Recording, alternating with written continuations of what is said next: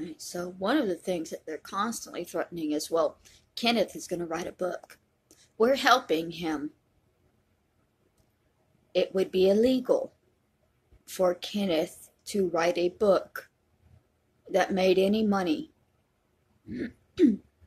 There is a law called the Son of Sam law that prevents criminals from profiting off of their crimes. Meaning that if Kenneth McBride wrote a book, he would not be able to get any profits from it. Likely, the people who would be publishing the book would be the people who are harassing me currently. Virgie G, Adonis Paul, Hatman, Daywave Radio, Randolph Vance. They would take the letters that Kenneth was sending them, compile it into a book, publish it under a new name, and then somehow give the money to Kenneth, either through commissary or after he gets out. They are now conspiring to commit a crime by helping him publish a book about his murder. And before y'all say, well, you published a book, yes, I did.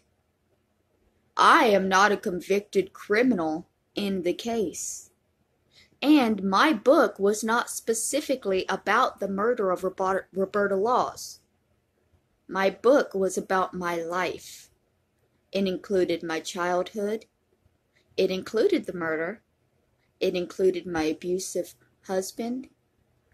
It included a whole lot more than just the murder.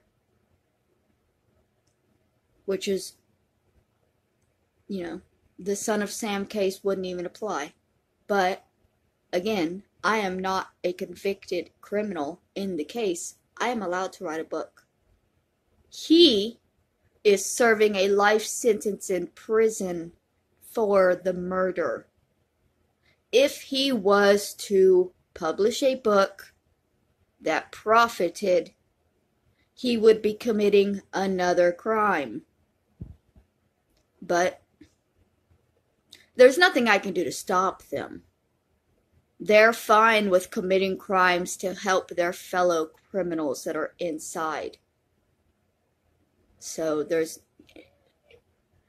it's just sad that they would need to contact criminals and write books for them and send them money and just show so much support for prisoners, and all just to torment the witness of their crime. I don't know how that's not illegal. I really don't.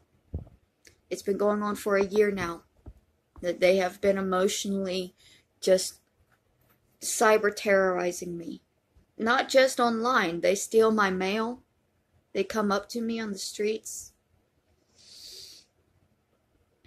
And all on the behalf of a convicted murderer pedophile who is serving a life in prison for a crime that he admitted to.